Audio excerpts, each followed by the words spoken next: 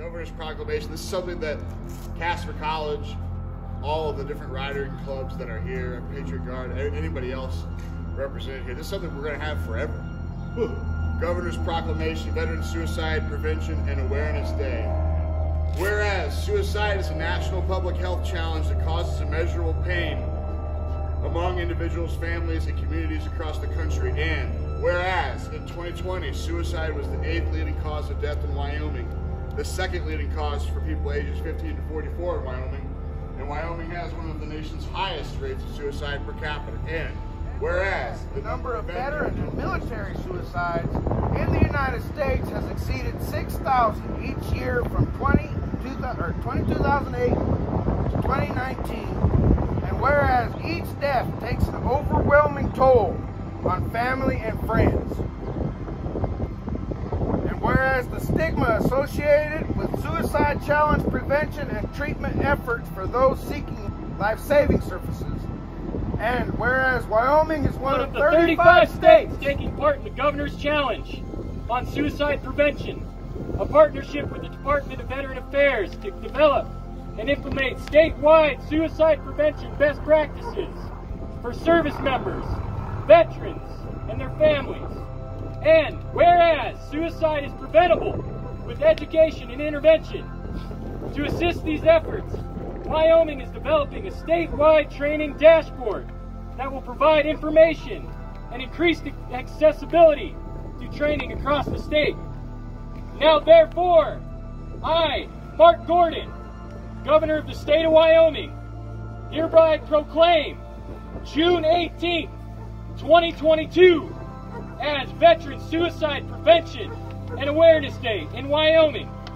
In witness whereof, I have hereunto set my hand and ceased the executive seal of the Governor of Wyoming to be affixed this 18th day of June, 2022. Signed, the Honorable Mark Gordon, 33rd Governor of the state of Wyoming. yeah.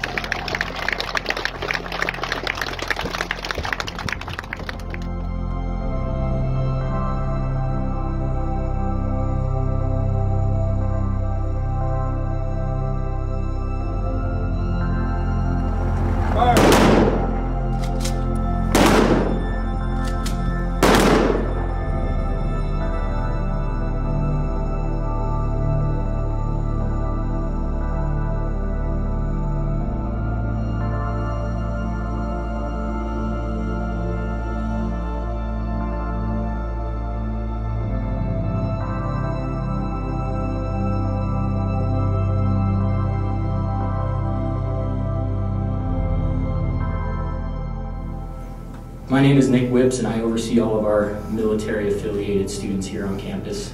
This event has transcended all expectations. This is the memorial that started it all, and Mike, Sean, Anita, whether you know it or not, you've set a course of excellence here at Casper College in how we serve our students.